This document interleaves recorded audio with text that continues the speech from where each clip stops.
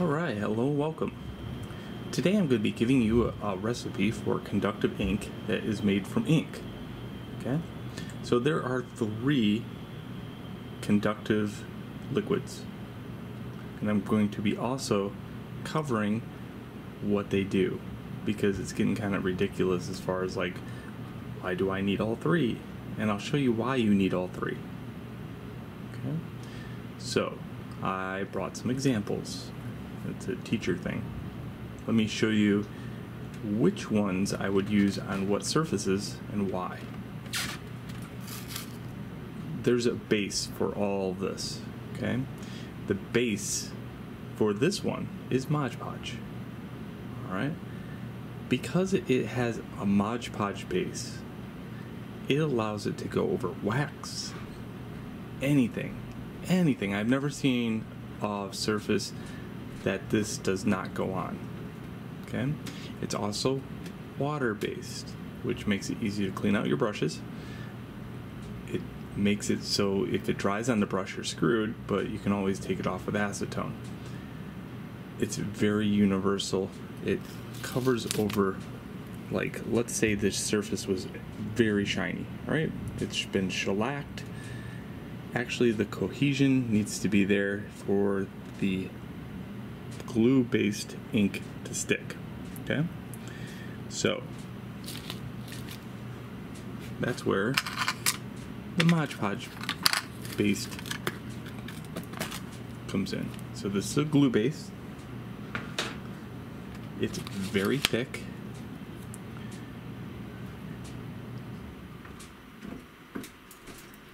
And you can see, like when I use it on glass,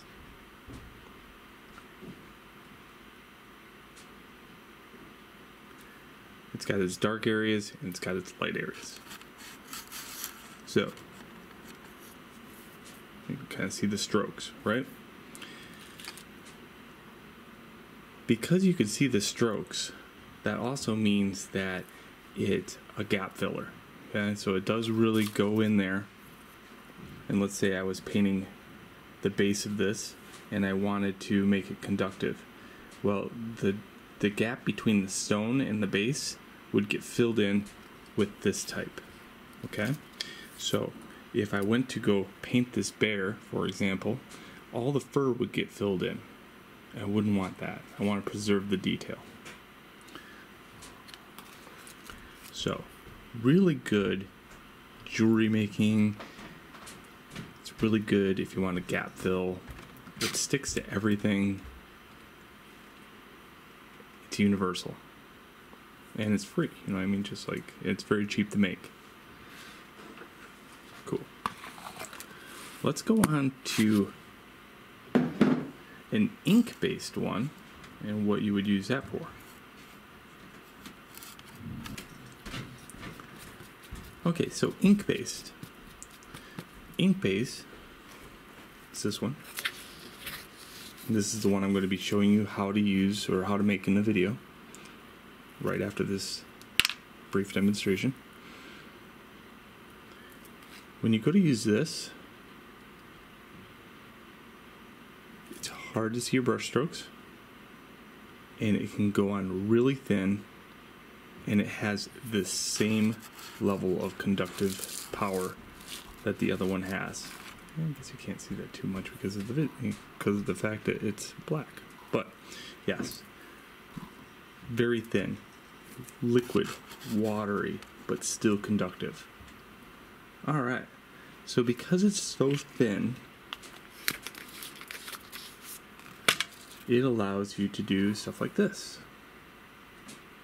I could easily paint this surface. It's not primed whatsoever.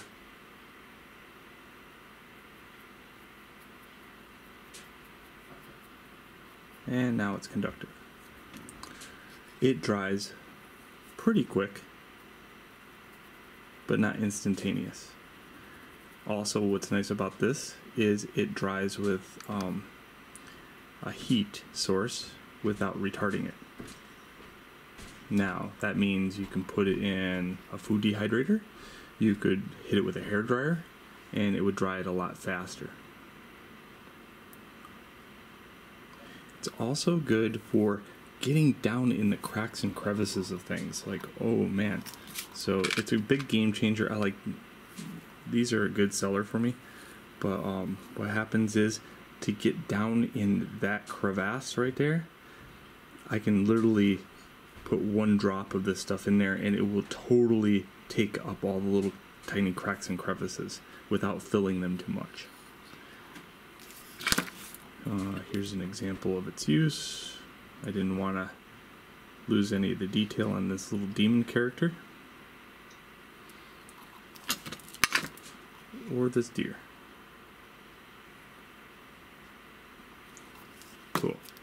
So just hang tight and you'll see the recipe for that one here in a moment, along with instructions on how to make it. Okay, the third one is in a link below if you want the recipe for it. It's a game changer, it really is. You can watch some of my other videos on how I use this, but the advantages of this, it's solvent based, so it's completely waterproof.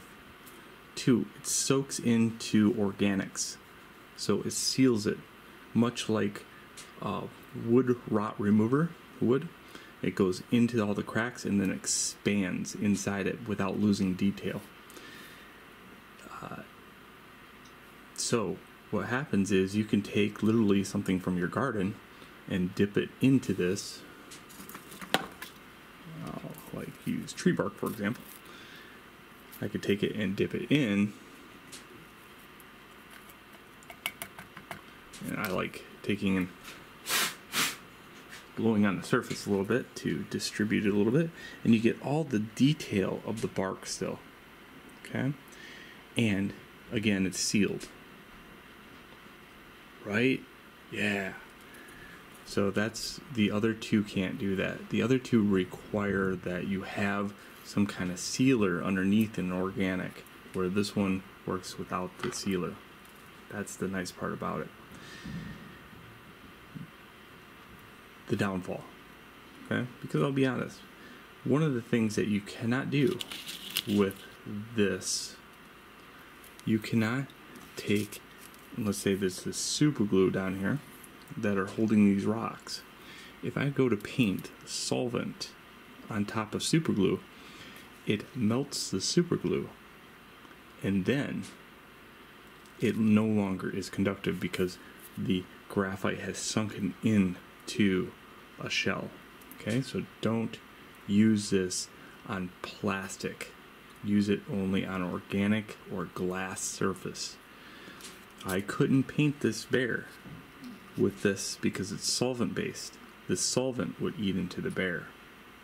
The solvent will not eat into your crystals. The solvent will not eat into organics. It will eat into lacquer, so I couldn't paint this bone. That's why all three is very required, because again, you want to composition things differently.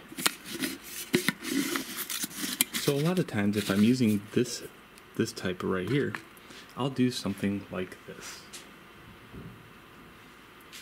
I'm looking for my demonstration pieces. I will first dip it in there and then coat it with a conductive surface.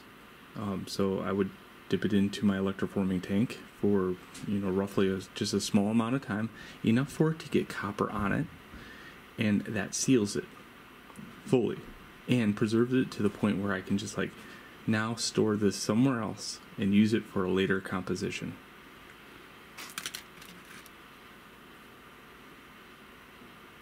So if you just had this in the field and you go to dip it, and then you bring it home, then you electroform the piece, now it's good forever. Then later you can add thicker copper to it. Alright, sweet. So I hope you enjoyed that little rundown. And now, as promised, I'll share with you how to mix the ink-based graphite ink. Enjoy. Alright, so you're first going to need a few things. you're going to need a piece of glass. Doesn't matter how big. You're going to need some General's pure graphite powder, or any graphite powder. And it has to be graphite, not charcoal.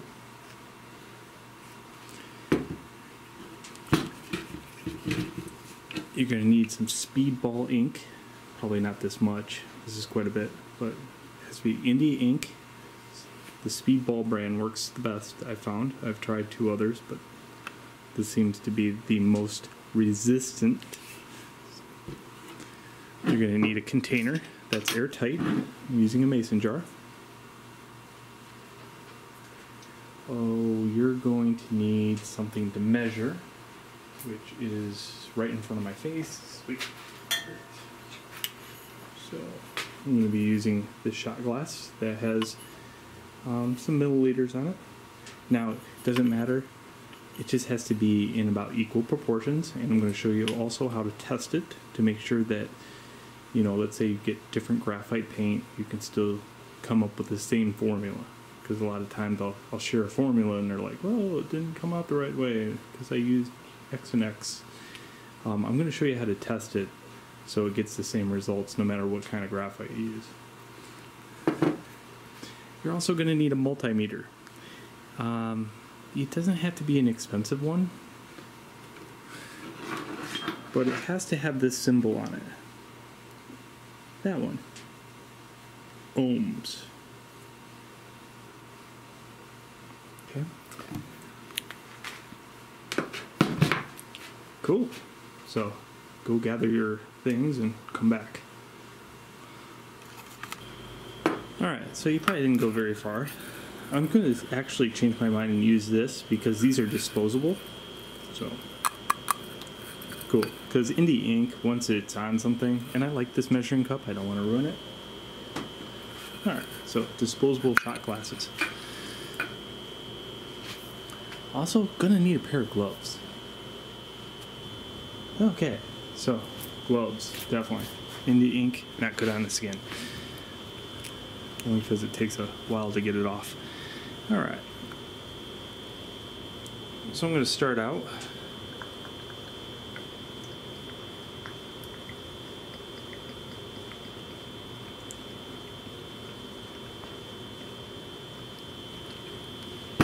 Filling that up to that line. Again, you just have to have some kind of indicator of 50-50 to start with. Again, I'm going to show you how to perfect the formula.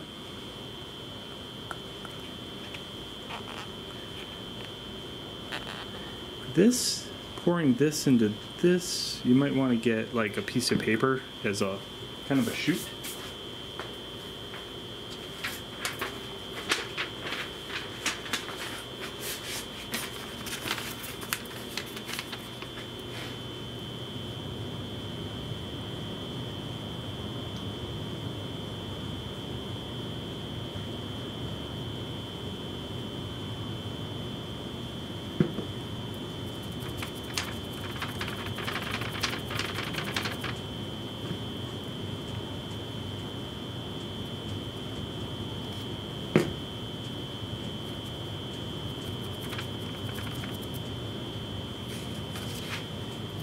Cool. So, I'm going to start out just pouring this into here.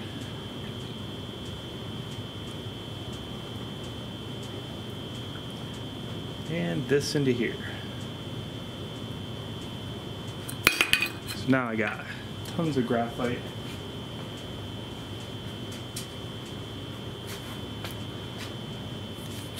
Stirring rod, stick.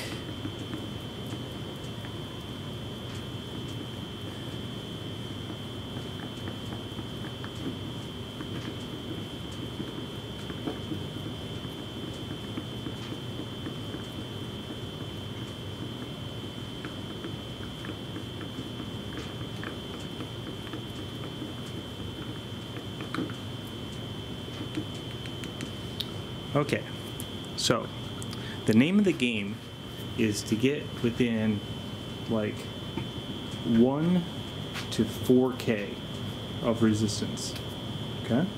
Ohms. So, here's how the game's played.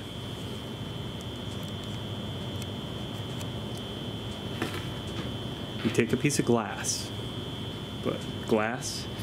and you draw yourself a nice line.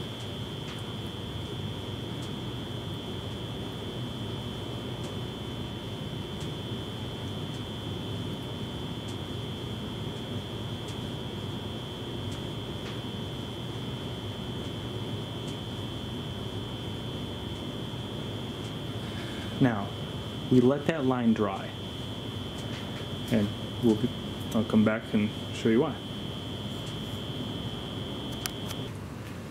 Alright, so once the line is dry,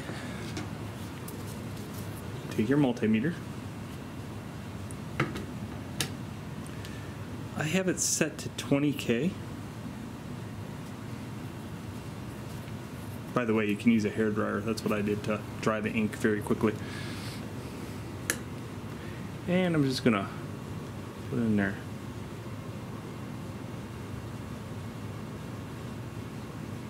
Okay, so check that out.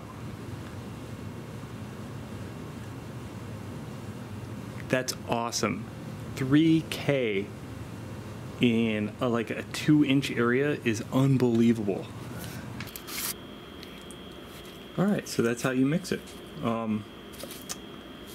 So, what about containers? Because that was one of the main questions I get all the time on my other recipe. So, with what I just showed you, I would highly suggest some kind of container that's very airtight. Okay. Put a marble in the bottom of it. Allows you to go like that, and it will stir up the graphite. And then it's ready to use. Okay? Every once in a while, every, I don't know, 5 minutes or so, make sure you do that again. Okay? Test it. I mean, if you think you're in doubt, test it. Yeah, I like glass because it really does tell the story about it and helps you diagnose conductive ink. So one of the things you can play around with is the formula. You can add or subtract graphite, but remember to check it with a multimeter. Another thing you should probably check is when it dries, how hard is it to scrape off the surface of glass? Okay?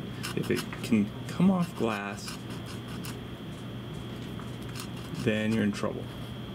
Man, not really, but I mean, like with sufficient force too.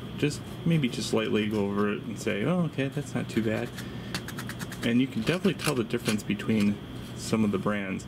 Like the Modge one, when I run my finger over it, I can definitely feel that texture. This one, I cannot feel the texture whatsoever on it. But do some testing. Have fun with it. You know, like, really, that's what it's all about. It's just how to have fun and what am I going to use it for in my art. Okay? So, I hope you enjoyed how to make conductive ink from ink.